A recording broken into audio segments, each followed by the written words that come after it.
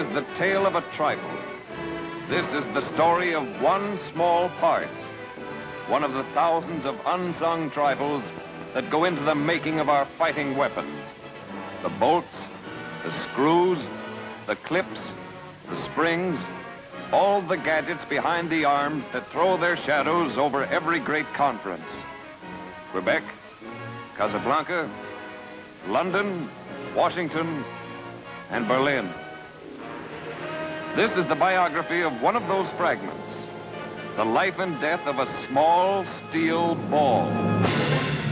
Cooperating with our War Department is a group of experts, scientists, economists, businessmen, operatives. It's their job to lay the groundwork for the bombing of the enemy's industrial targets. They must learn all there is to know about the oil from Ploesti and steel from the Ruhr, guns from Skoda and tanks from Essen, radio electronics from Eindhoven, and optics from Jena, submarines from Saint-Nazaire, and rubber from Hanover. Where to strike with the greatest cost to the enemy at the smallest cost to ourselves. Which of these targets shall we hit, and when shall we hit them? Tanks? Guns? Yes, they're on the program, with repeat performances on the way. What else? Where is his softest spot? Aircraft assembly plants? Good, but these plants are widely scattered. The destruction of what product, or part of a product, would do most to cripple Nazi power? What product is manufactured in the most concentrated plants? What product, large or small? 2/3 of Germany's anti-friction bearing industry is concentrated in Schweinfurt am Main. Anti-friction bearings without which modern war, with its demand for lightning speed, cannot function.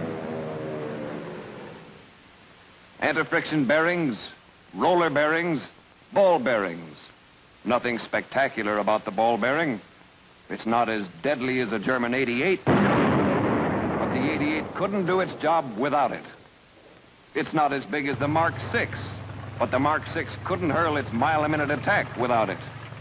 Bearings, 4,000 of them in a Dornier, 2,000 of them in a Focke-Wulf 190, 1,000 of them in the controls alone of a Junkers 88. Bearings made with 1/20,000th of an inch tolerance, so dependent on perfection that one faulty ball in a propeller shaft could cause this. Small, insignificant balls of steel, but essential to everything German or Japanese, American or British, Russian or Chinese that moves and steers and aims and swims and fires and hits. Bearings in the machines that make the bearings. Bearings in the trains that carry the bearings. Bearings in the American bombers that must destroy the bearings that turn in Nazi weapons. Why attack the Ruhr industry when the key to the whole industrial setup is this small part? Schweinfurt not only makes bearings, but makes the machines that make the bearings. Schweinfurt must be so bombed that assembly lines all over Germany will shut down. And when they start up, Schweinfurt must be bombed again. And now, what is known about the target itself?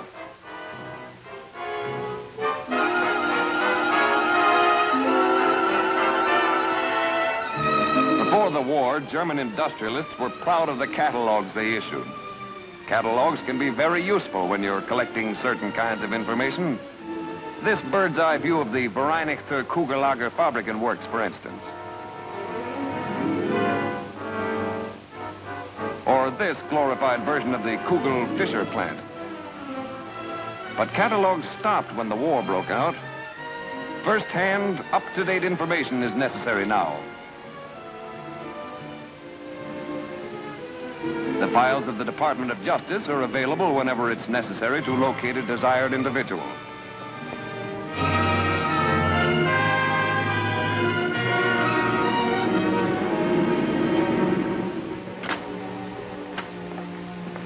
Is your name Kirsten? Mr. Ludwig Kirsten? Ludwig Kersten. You know, you're a hard man to find. This is the fourth address I've been to. I'm for the Department of Justice. Department of Justice. Nothing to worry about. I believe you can help us if you can arrange to come to Washington. Mr. Wilson, Mr. Kirsten. How do you do, Mr. Kirsten? Sit down, please. Thank you. Mr. Kirsten, when were you in Germany last? September 1941. Uh-huh. I escaped from a concentration camp in Dachau. Oh. When we began 85, 90 hours a week to work, we tried to form our old union again. I see. My friends, they shot me, they sent to Dachau. What was your job in Schweinfurt? Foreman of the heat treating department in the ball bearing section. I see. Wait, I brought you some figures. Splendid. My little grandson. Oh, you have a grandson, huh? He's in America now. Hmm. Not one word German he speaks. Only English. You're proud of that. Also, here was the number of machines in my department. Hmm. It is a two-story brick building. Yes. Right next to the railroad. Oh, yes. You mean down here in this section. Yes, that's right. The manufacture of ball bearings requires 12 distinct specialized operations. Damage to one operation could bottleneck the entire production. Refugee Ludwig Kersten, fighting the new order, is a valuable man. From other sources, too, target information continues to grow. In London, for instance.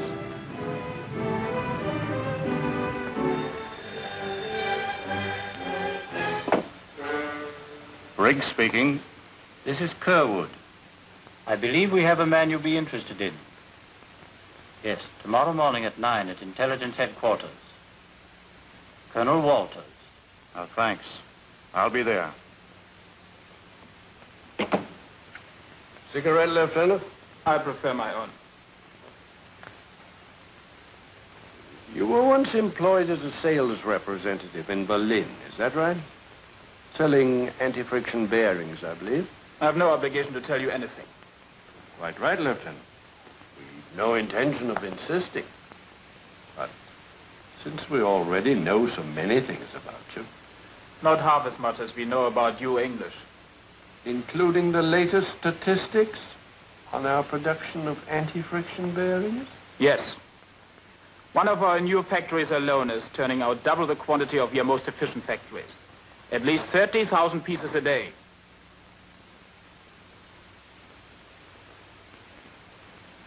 I'll admit, you have us beaten at certain things.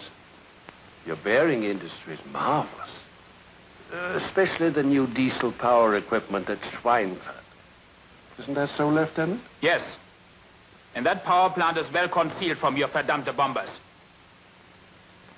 I have no obligation to tell you anything. Quite right, Lieutenant. We have no intention of insisting. Target information has been steadily growing. Yet certain known objectives must still be located.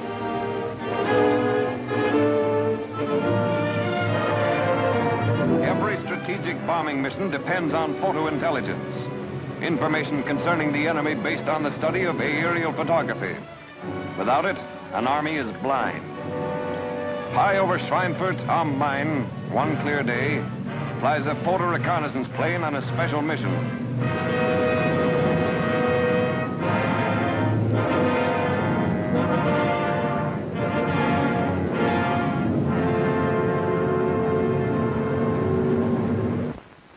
Interpretation Section, Headquarters, Air Force Intelligence, officers study every detail of the assembled photographs. But several pieces in the complex jigsaw are missing. Here, where the new factory was believed to be located, appears to be a forest. Signs of camouflaged gun installations here, but no sign of a suspected airfield near Frankfurt. You can't do precision bombing without knowing your objectives. There are many ways of learning these things.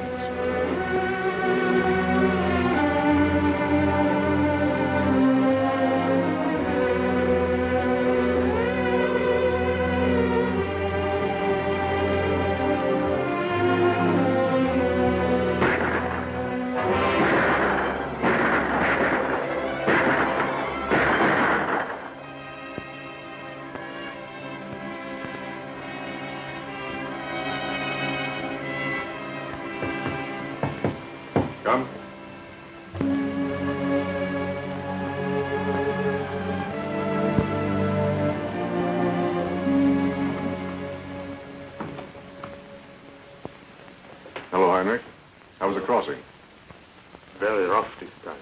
Sit down.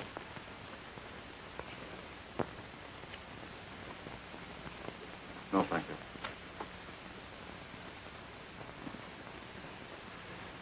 I have so many things to report. You were in Schweinfurt? 8 days. My friend hiding in his barn. He works in the powerhouse of the new factory. His wife is in the inspecting. Are the plants working full? Day and night. 30,000 bearings they turn out each day. And by the way, did your brother come across with you this trip? They found him 3 weeks ago. It is a picture of Schweinfurt, no? Yes. Here on the river is the new factory, camouflaged like a forest. I'll show you. This is the powerhouse. Anti-aircraft positions you find here, here, here, here. The foundation has been laid for the bombing of Schweinfurt. Now, maps must be prepared, target overlays made, bombers ready.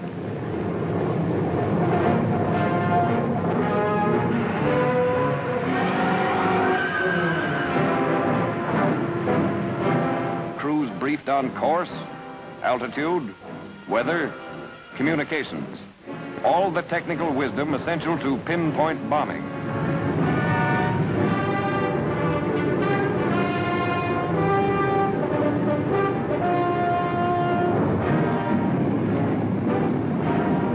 Finally, on Tuesday, August 17th, 1943, they were on their way.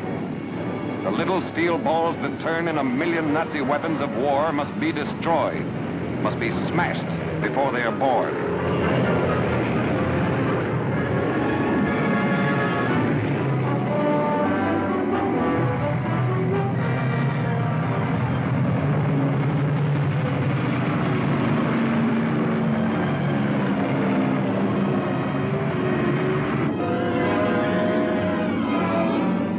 Distance from home base, 500 miles. Altitude, 25,000. Speed, more than 250.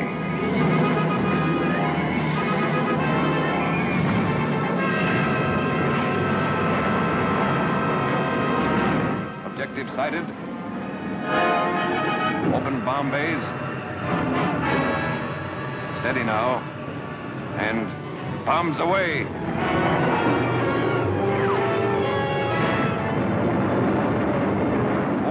14 tons of bombs dropped. Damage extensive with direct hits on concealed powerhouse and new buildings. And then, October 14th.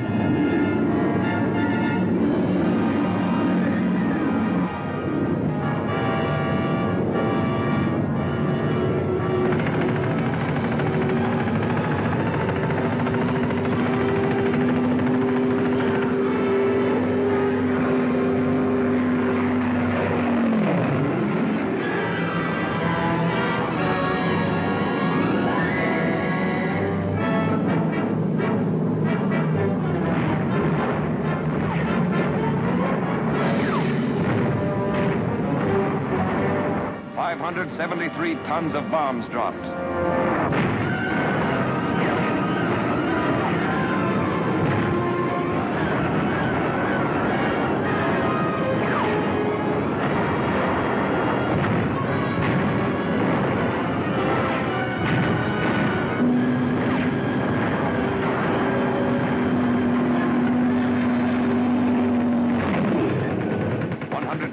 Nazi fighters down.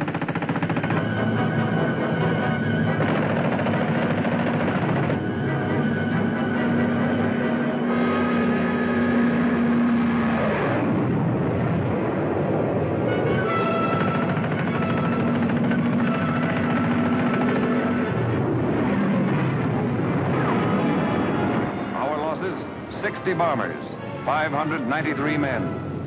Men like these who knew they might never come back.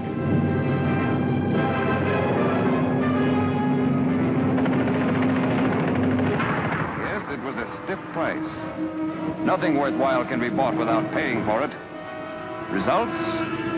Well, the Nazis didn't take close shots of Schweinfurt for us, but it looked like this from where our boys sat.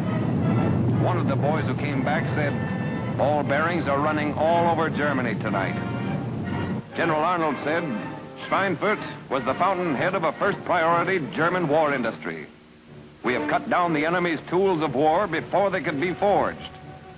And should Schweinfurt ever be rebuilt, we shall strike again. Has strategic bombing been worth the price?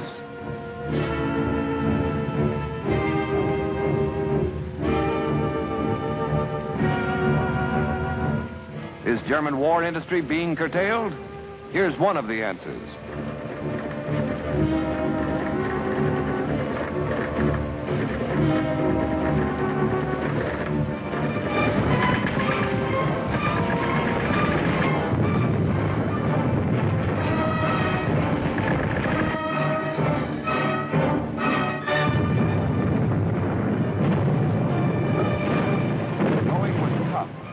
German machine guns and 88s had dug into the hills behind the beaches with all the natural advantages of topography. Lots of American boys were killed. Kids from the South, the Middle West, California, New England.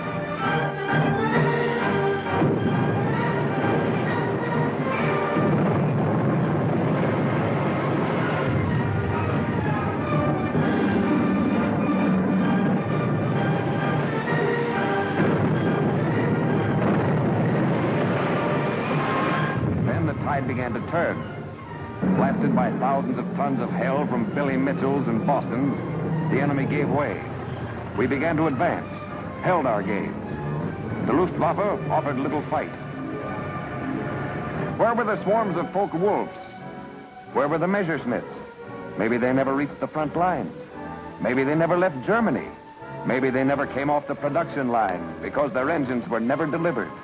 Maybe their engines were never delivered because the ball bearings were missing. Trucks were abandoned in the enemy's retreat, and tanks. Maybe they lacked fuel. Maybe the enemy lacked the locomotives to transport the fuel. Maybe he lacked the ball bearings that go into the locomotives that carry the fuel that run the tanks. The real battles are ahead. New offensives will soon be struck on a scale undreamed of in history, consuming mountains of equipment and millions of men. Their ultimate destination, the heart of an empire. Will they be successful? Remember the old nursery rhyme? For want of a nail, the shoe was lost. For want of a shoe, the horse was lost. For want of a horse, the rider was lost. For want of a rider, the battle was lost. For want of a battle, the kingdom was lost. And all from the want of a horseshoe nail. The small parts that are so vital to the enemy, so vital to us, give us the millions of horseshoe nails that can sweep us to victory. The more than 12,000 separate parts that go into a P-38. The 100 separate parts that go into an artillery shell. Whether your bench is 6 feet long or a mile, whether your shift has 8 men or 8,000, give us these parts, these gadgets, these little sub-assemblies, these trifles, in the quantities that will speed the day when once more the skill of your hands will be turned to the arts of peace.